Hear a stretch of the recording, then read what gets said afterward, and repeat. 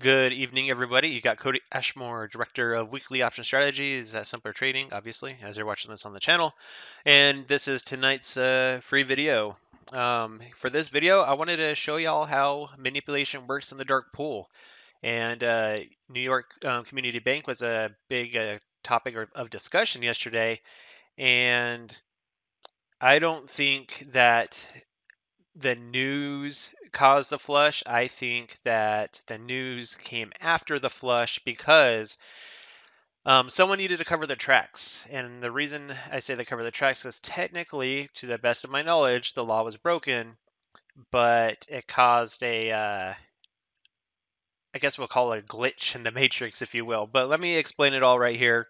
Let me explain the rules to the best of my knowledge that I do know of, and kind of what has happened here. And this happens all the time in other stocks. This is just one that happened yesterday, and I can show you a live example of it right here. So first off, what I want to do is show y'all.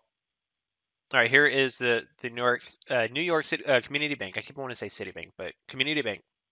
All right, so it had a quick flush yesterday, and then it rebounded all of its gains or its losses, and now it's right back here. I'll show y'all on this chart here. I think I might need to extend that a little bit. Let's go 15 days. All right, so what is happening here? I'm going to crunch this. Keep on crunching. All right, cool. All right, so let's look at this. So price has been going sideways, move lower, sideways, and then it was right here.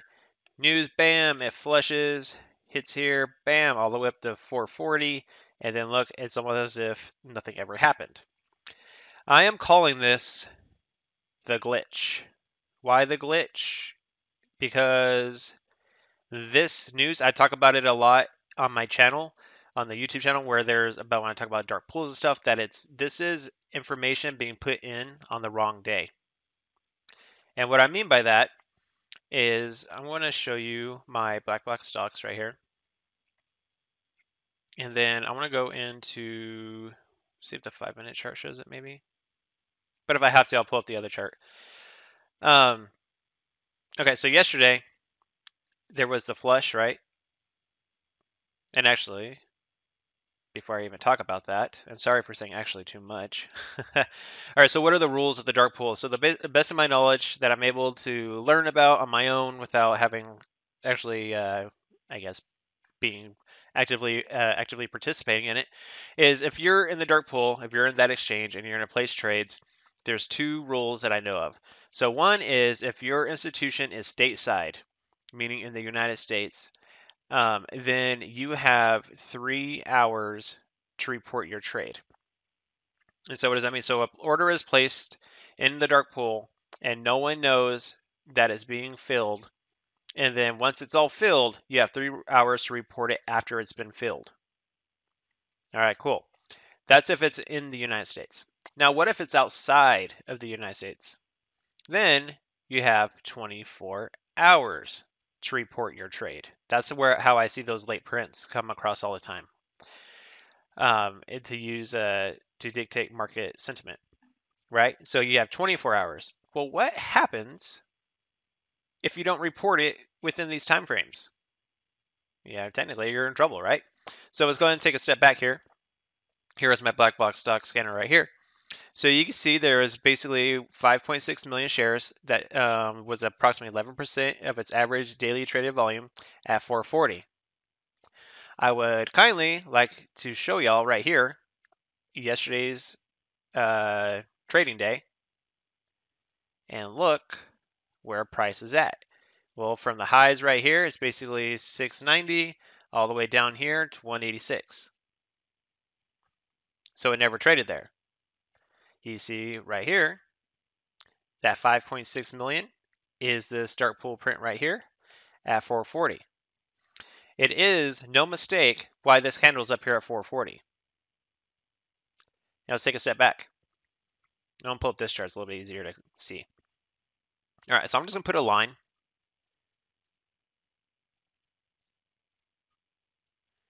I'm going to go 4.40. And we don't need to see the line. Okay, that, boom. And we'll just draw across. Like, when was the last time it traded at that price? Oops.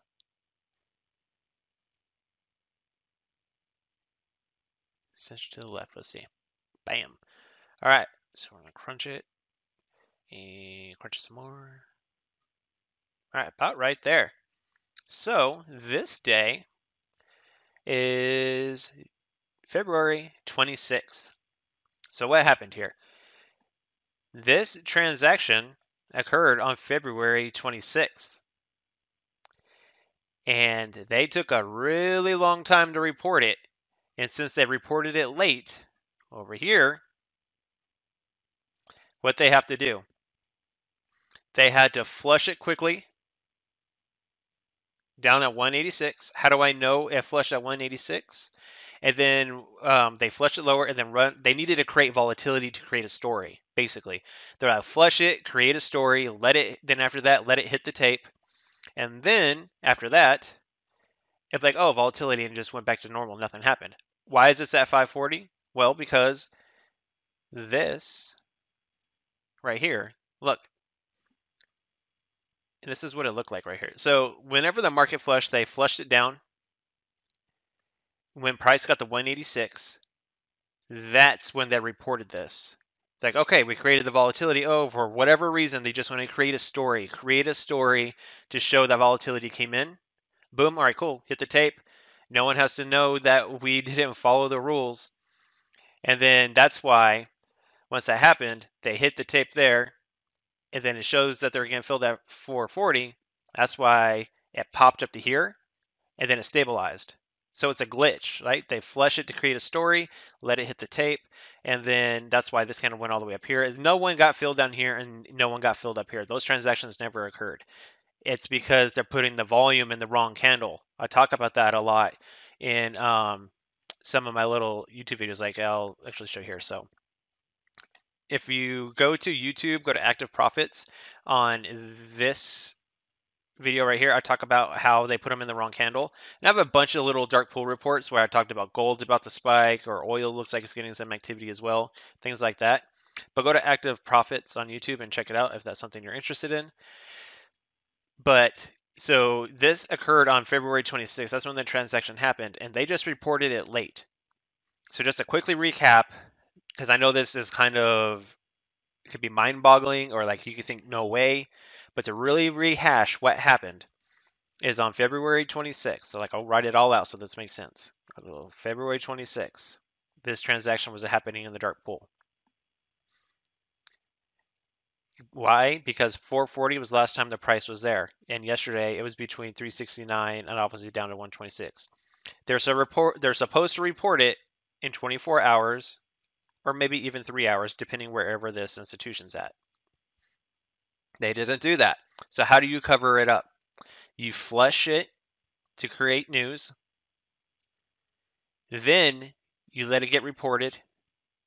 Bam, causes a glitch. The reason this pops up here, this candle gets filled up here, is because that's when the order was being filled. And then the volatility stabilizes, and then the market goes back to what it was doing. So it creates and basically it's like a glitch. It's a video. It's almost like a video game, right? There's a glitch in the game, and the information that it's not prepared to handle hits the tape, and then goes, and then it just stabilizes. So that's what I want to leave y'all with. What can you do with this information? Probably absolutely nothing for this particular ticker, but I have done it personally on NVIDIA. I've done it on Apple a few times.